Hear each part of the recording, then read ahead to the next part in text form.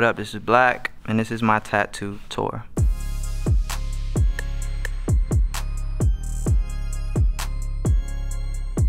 The craziest thing is that my first tattoo was absolutely during spring break. It wasn't a crazy tattoo, but it was definitely my first one. This was college spring break. I was at Valdosta State, stopped by a random tattoo shop, and I didn't know what to get, and the word self-made just popped up in my head, and that was it. Just some little cursive, just self-made, keep it simple, nothing I'll regret later. I always knew that I had a high interest in tattoos, but I didn't get one when I was growing up because I lived with my mom, and she was basically just like, if you live here, these are my rules, and when you go out there, you can do whatever you want to do. When I saw Wiz's like full montage coming up during like the flight school, cushion orange juice, how fly era, I was like, oh, those are crazy tattoos. And then Wayne, I think Wayne is like an obvious, from the beginning of time, he had some very pivotal tattoos and tattoos that people can remember by photo shoot and remember by music video. So then besides that, I was always drawing and sketching. I like to jot things down and eventually use them later on in life. A good portion of my tattoos are either drawn by me or edited by me. I'm not married to like any one artist as far as doing my tattoos. There's a guy who goes by Ink by Cali from Atlanta who I work with a lot. Shout out to him. He did this sound wave of the lead single from the last album. Since I Have a Lover, he did the lover tat right there as well. And then I have a Mamba tattoo like right on the back of my neck. Homage to Kobe, my favorite athlete of all time, my favorite basketball player. My favorite mindset when it came to sports in general, Mamba mentality, was how I looked at my music. When he passed, that was one of the first tattoos that I got. A little Mamba reference. This is one of my most recent ones. I got a lotus flower, and I got Totoro.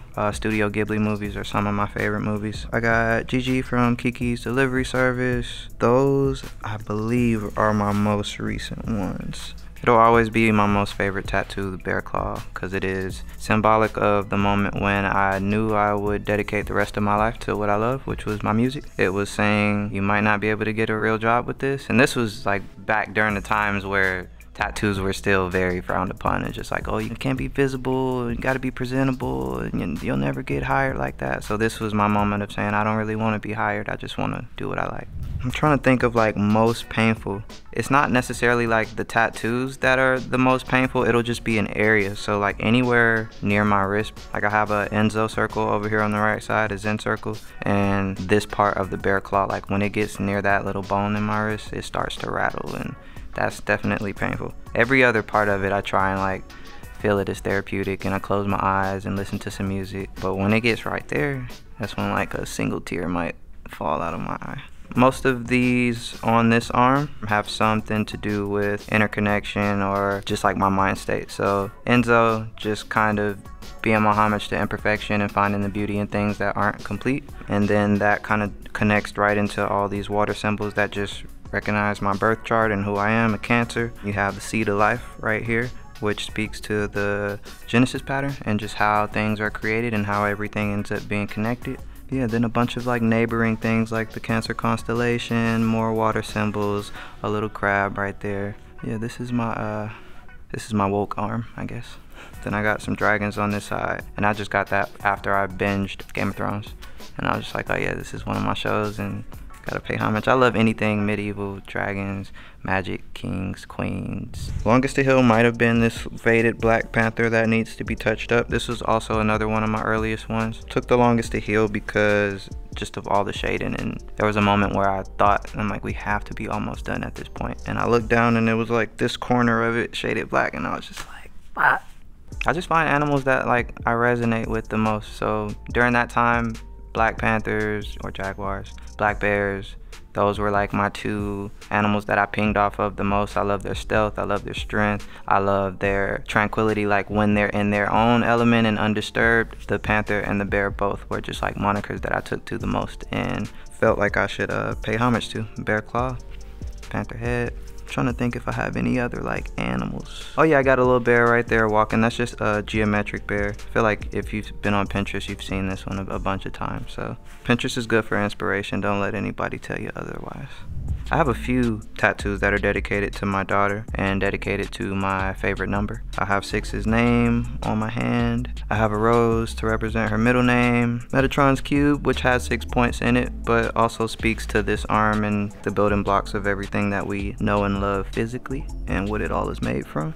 Yeah, and then the number 6, the digit, I was just sketching on my iPad. It looks a lot more detailed when you blow it up on the iPad, but for now it's cool. I like it how it is. I think I might have told my girl during the time, but besides that, it wasn't like a premeditated, I'm about to eventually get my face tatted type of thing.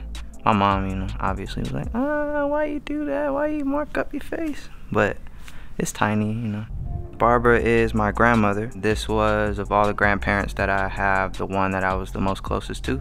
I remember a good portion of my childhood growing up either around her or near her, or, you know, having visits back and forth from Baltimore to Atlanta and spending time with her. After she passed, this was my tribute to her. She was a very, very sweet lady.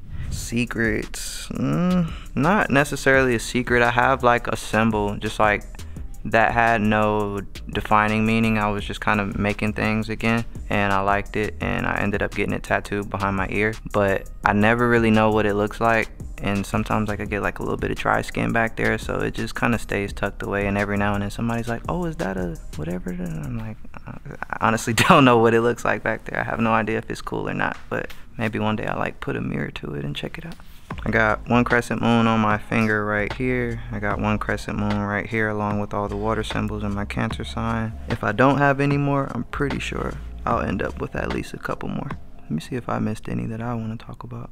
Oh yeah, talk about it. I have talk about it right here on my forearm. I got this in the middle of tour. For me, it was like during a time period where I kept running into the issue of having things that I was thinking about or feeling and not necessarily communicating it.